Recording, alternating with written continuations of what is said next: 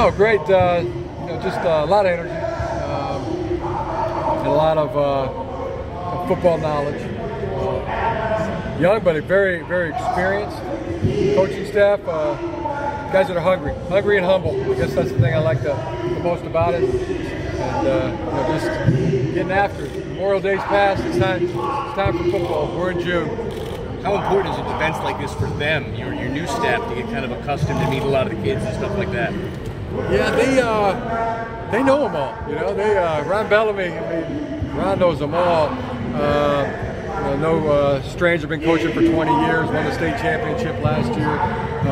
Ron's terrific, brings that energy. And, Coach Clinkscale, he knows more people than I do, I can tell you that. And great DB cachet. Really knows the position and knows people.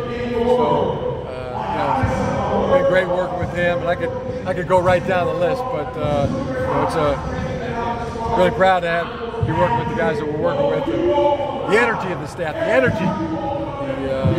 is at an all-time high. How are you feeding off of that energy? What does it do for you? I was lucky. I was born with it. I just always have it. But it's like, having the guys, how much it means to them. What we want to do. But also, just an attitude of gratitude and also hungry. It's just I feel like when I'm looking at them, I'm looking in the mirror. You moved quickly to hire Steve Clinkscale. I guess what was that process? 4 days later, you got a new coach and got your guy.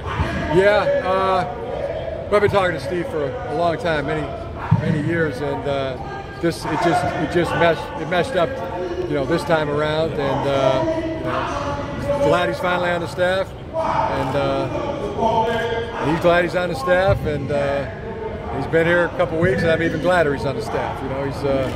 He's really good, really knows what he's doing.